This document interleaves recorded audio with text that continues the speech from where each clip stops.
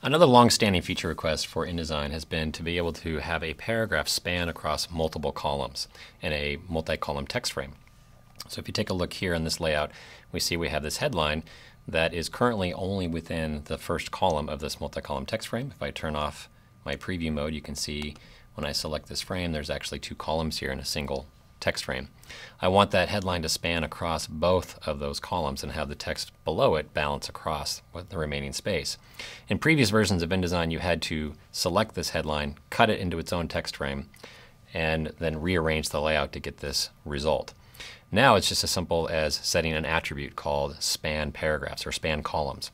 I'm going to go ahead and click inside that paragraph, and in the control panel there's a new widget here for paragraph spanning.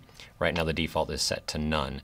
I'm going to click on the word none and tell this paragraph to span all of the columns that are in this particular text frame. I'll choose span all, and you'll see that headline now goes across both columns of text, and the rest of the text afterwards just balances real nicely.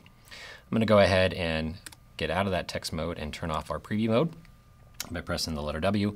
And what we want to do is also do something called the new split feature.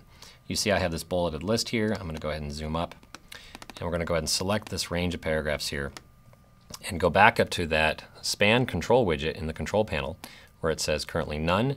And instead of spanning this, we're going to have this series of paragraphs split into two paragraphs. And you see it does a nice balance and splits those into two columns, even though this is a single column text frame.